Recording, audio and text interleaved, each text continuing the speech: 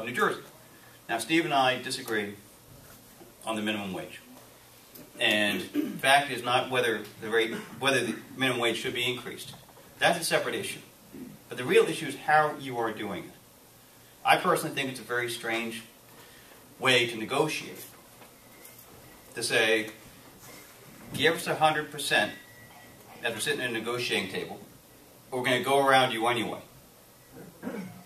That's a very unique way to negotiate a pathway towards a solution. What's that? That's a nice way of putting it. I try to be direct, polite and direct. Thank you, Tom. But I think it's a very unique way to address an issue. I've heard that. And I think that, so instead of saying, let's always fight for 100%, let's fight the right solution. I mean, tagging something to the CPI, which only 10 states do, or excuse me, only 10 states follow the CPI. And just because another state does something doesn't mean we should do it. 48 other states force people to pump their own gas. And not in New Jersey, not in Oregon, and I don't think we're following anybody else's lead in the near future. But we need to make sure that you have predictability. A CPI increase, it may have only been $8 now because of the rate of inflation over the course of the last 3 to 4 years.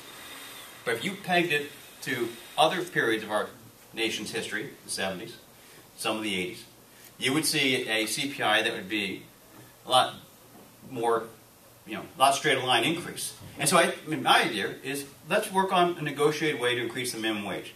That's predictable, that phases in. So somebody can say, these are my costs for my employees, and I know what they are. Especially in these tough economic times when people are saying, am I going to be able to reopen my business over the course of the next couple of months? As we're working to say, we need to grow opportunities for our families. That's the responsible thing to do. And the minimum wage, the purpose of the minimum wage is not to keep people on the minimum wage. The purpose of the minimum wage is to get people off of the minimum wage so that they can grow their own futures, to create those opportunities for predictability, so we can have private sector job growth. Those are the opportunities I think that we can make for all of our futures.